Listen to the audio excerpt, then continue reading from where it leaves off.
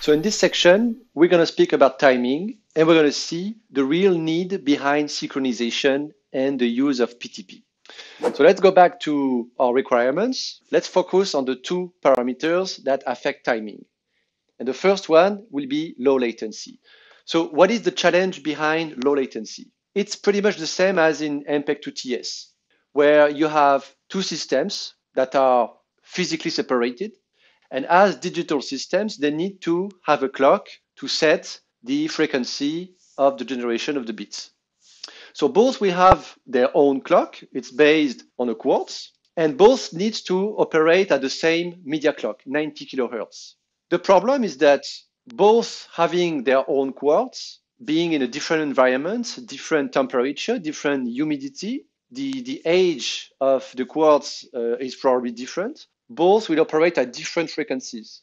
And actually, the quartz by nature will not be able to operate exactly at 90 kilohertz, but one may operate at 89,988 and the other one at 90,002. So both will have a frequency offset of few ppm.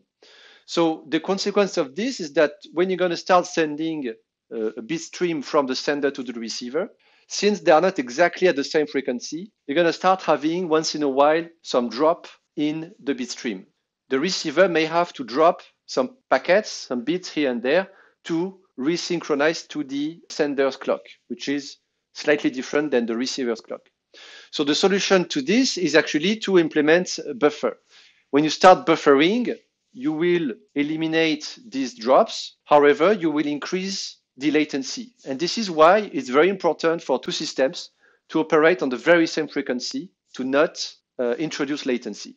So how do we solve that with SMT2110? We're gonna send to both receiver and sender the same clock so that both can have exactly the 90 kilohertz that we need. And this clock is called PTP.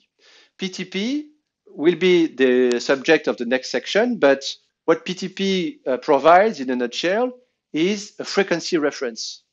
It will provide a frequency reference to the sender and frequency reference to the receiver so that few times per second, the clock from the sender will resync so that it can keep 90 kilohertz. And the clock from the receiver, same. It will resync very frequently so that over time, there is no offset, there is no drift of the frequency, and we can keep the cadence at 90 kilohertz exactly.